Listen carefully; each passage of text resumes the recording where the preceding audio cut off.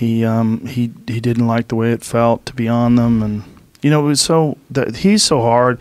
That's such a hard one to take because everyone loved that guy, and to think that everyone, I mean, he has no haters. I don't know a single person was like, that guy was a dick. No one. Everyone loved him. He hit everybody really hard. Yeah, from close friends to people who just knew him a little bit. Like I knew him just a little bit. He was so sweet, but he was so tortured. He was just in pain all the time, and it's so strange that you think the thing that people like most is for other people to love them and to care about them, and everybody loved Brody. Yeah, but yet he couldn't. It just couldn't go on. But I've never known Brody to have a relationship. I've never known him to have a special someone in his life, and I mean that alone had probably be very, very depressing. Yeah, because especially if everyone loves you, but you don't feel connected to any of them. Right. Like how empty that feels. And that's the core of depression. That's fame. Yeah. But it's also the core of depression. As having had depression, one of the things that hits you is that feeling that you just can't connect. And was yours coming about when your first marriage was breaking up?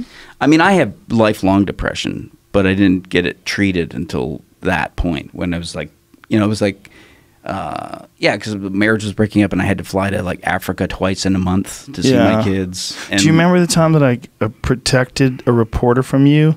Oh, at the TCAs. Yeah.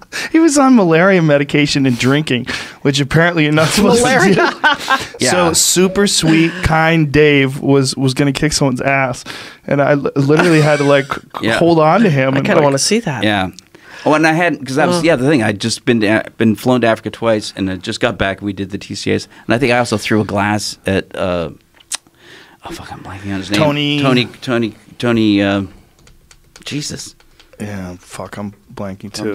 Nice guy. Sorry, dude. Yeah, Randall? Tony, Jesus. I love Tony's a great guy. But I was like out of my skull, and I just, Yeah. Well, that was a reporter you took his tape recorder and dunked it in his glass. Drink, Oh my God. And threatened to kick his ass. Yeah. Because I was drunk. Wow. Yeah, and I was like, oh my God.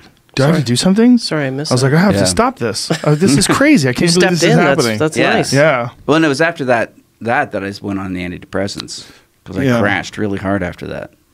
And it was like one of those things where I can't go to work. I can't do anything. You were experiencing that combination, apparently, of the malaria medication and alcohol. Is like a crazy combination. Yes. Yeah. And then you add to that jet lag and the trauma of being separated from my kids. Yeah. Yeah. The malaria pills on their own make you mentally ill. Well, the thing is, that's what I've heard. Yeah. I left Harare to the sound of my eldest child screaming, "Daddy, don't go!" And, which even now I can't talk about.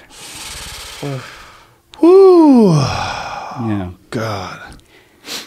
See, it's not worth having kids. No, no, it isn't. Yeah. Do you have none? I have one. You have one? I have a 17-year-old. Yeah. Oh, it's good. They're on their own now, basically. In the year, you could just write them off. Yeah. That's right.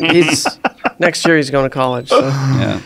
But anyway, if you are out there, get on meds and stay on them. Yeah. Like Brody should have stayed on his meds. Well, I wish we could have all known how he was and how close he was to that.